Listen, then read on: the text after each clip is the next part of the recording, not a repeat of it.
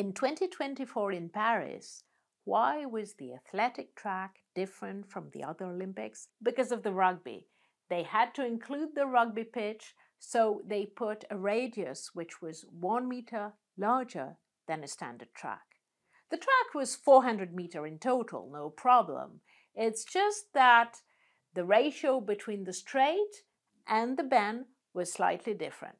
The track was 3 meters shorter in the straight, which meant 1 meter larger in the bend. What effect did it have?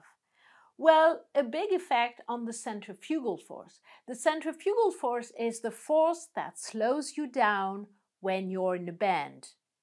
You know, when you're in a train and the train turns, woo, you start moving.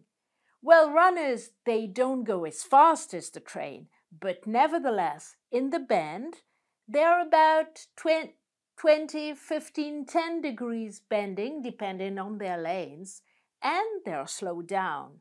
So, the larger the radius, the more exterior lane, the easier it is because the centrifugal force is smaller.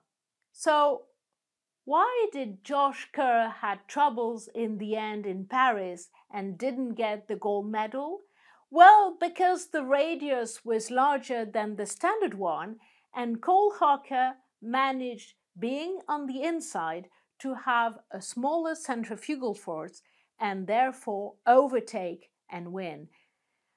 If you had put his digital twin on a standard track, he wouldn't have been able to do it.